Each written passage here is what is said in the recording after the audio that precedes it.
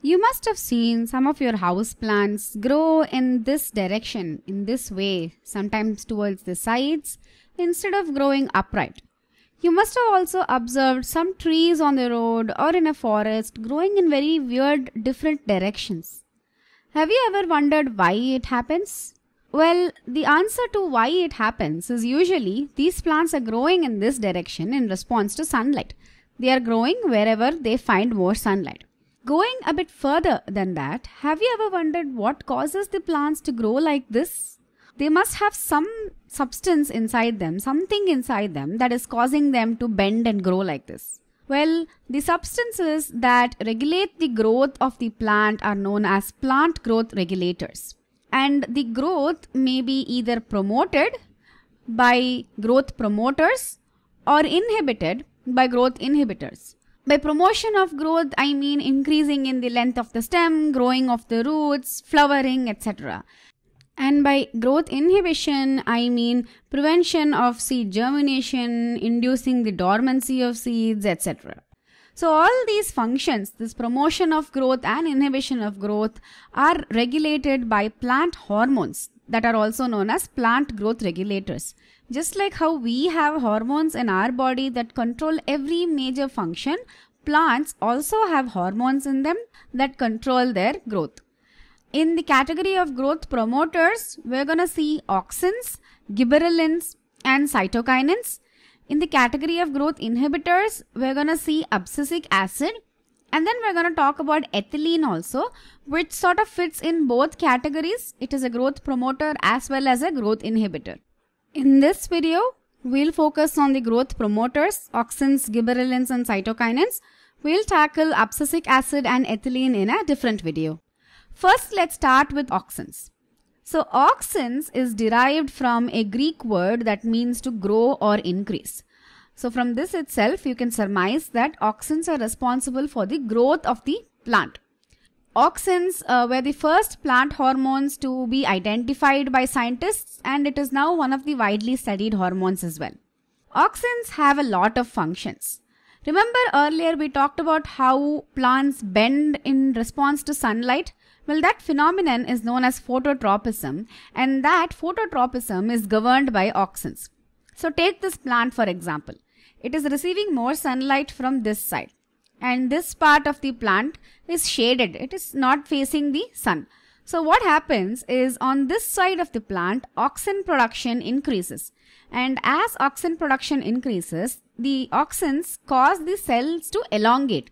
The cells on this side to elongate. And as the cells elongate, it causes the stem to bend, and hence the plant also bends towards the sunlight. So that's how auxins govern phototropism, which is the bending of the plant in response to sunlight, geotropism, which is the bending of the plant in response to gravity.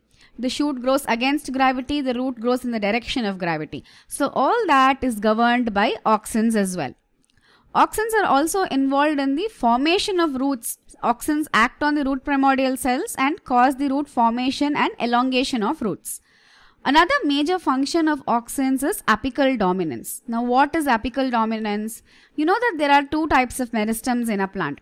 Apical meristem is the one at the tip of the shoot, and lateral meristems are the ones at the sides of the shoot. So apical dominance is when auxins cause the shoots to elongate for the apical bud to keep developing, apical meristems to keep developing, while actively suppressing the growth of the lateral buds.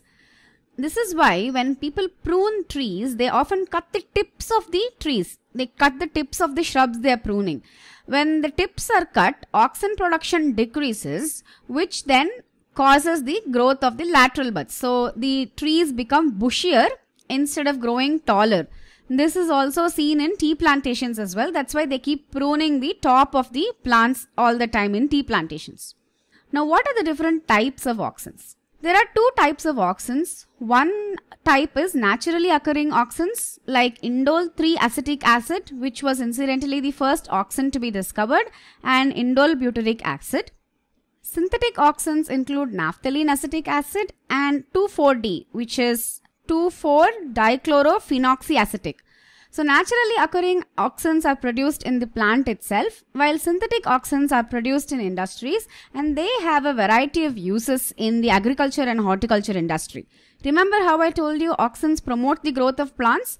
The synthetic auxins are often sprayed on young plants to make them grow faster.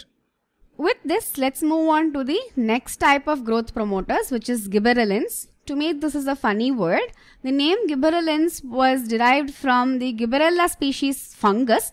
This fungus is where this hormone was first isolated. So that's why this hormone was called gibberellins. Now, gibberellins also have a lot of functions similar to auxins. They also promote growth. And how does gibberellins promote growth? Gibberellins promote stem elongation. So, they promote stem elongation by increasing the distance between two internodes. Initially, the plant has two very closely located internodes. Then the space increases. And then the distance between the internodes has increased a lot. This increase in internode distance is due to the action of gibberellins. Gibberellins are also involved in flowering and pollination, specifically the growth of the pollen tube that is also governed by gibberellins. Gibberellins are also involved in seed germination. Under favorable conditions, the seed has to germinate to form a new plant, right? That is also governed by gibberellins. Now, gibberellins promote growth by delaying the senescence. Now, what is senescence? Senescence means aging. So, what happens is when the plant is aging, the leaves especially, they grow old. They lose chlorophyll, they lose chloroplasts, and they become yellow in color, and they eventually fall off. That aging of leaves is known as senescence. Not just leaf, aging of any plant part is known as senescence. Gibberellins promote growth by delaying the senescence of plant parts. Now, like auxins, there are different types of gibberellins as well. Gibberellins are mainly acidic in nature, so they are named like that. Gibberellic acid 1, gibberellic acid 2, etc. And so far, more than 100 gibberellins have been discovered, making gibberellins one of the most widely studied plant hormones. Next, we'll move on to cytokinins. The word cytokinin is derived from the term cytokinesis, which is what cytokinin does. It promotes cytokinesis. Now, if you remember from earlier chapters, cytokinesis is the actual process of cell division where the cytoplasm divides. So, from this itself, you can guess that cytokinins are involved in promoting cell division. Not just cell division, cytokinins are also involved in cell differentiation. What is differentiation? It is when the meristematic cell develops and differentiates into a permanent mature cell. So, cytokinins are involved in cell division and differentiation, which is why they are often found in more quantities at young parts of the plant like shoot bud, flower buds, etc. Cytokinins, unlike auxins, promote lateral growth. So, lateral growth is when the lateral meristems grow and from there a new branch or a new flower emerges. So, cytokinins promote lateral growth, as you can see in this image. This is the main axis of the shoot. So, auxins will act on the apical meristem and cause the shoot to become longer, while cytokinins will act on the lateral meristems and promote lateral growth. Like gibberellins, cytokinins also delay leaf senescence. They make sure that the leaf stays attached to the plant for a longer period of time. There are different types of cytokinins as well. The adenine type includes zeatin and kinetin. Although kinetin was the first cytokinin to be discovered, it was not discovered from plants. It was discovered from herring sperm DNA. Zeatin is what is naturally occurring in plants. There is another type of cytokinins, phenylurea type. The example is thidiazuron. This also doesn't naturally occur in plants. So far, whatever plant growth regulators that we have seen have a variety of uses in the agriculture and horticulture industry. The synthetic versions of the plant growth regulators or PGRs are often sprayed on young plants to increase their growth, to promote their growth and make them grow faster. Some examples include spraying of sugarcane with gibberellins to increase the length of sugarcane. With this, we'll end this video. In the next video, we'll pick up ethylene and abscisic acid.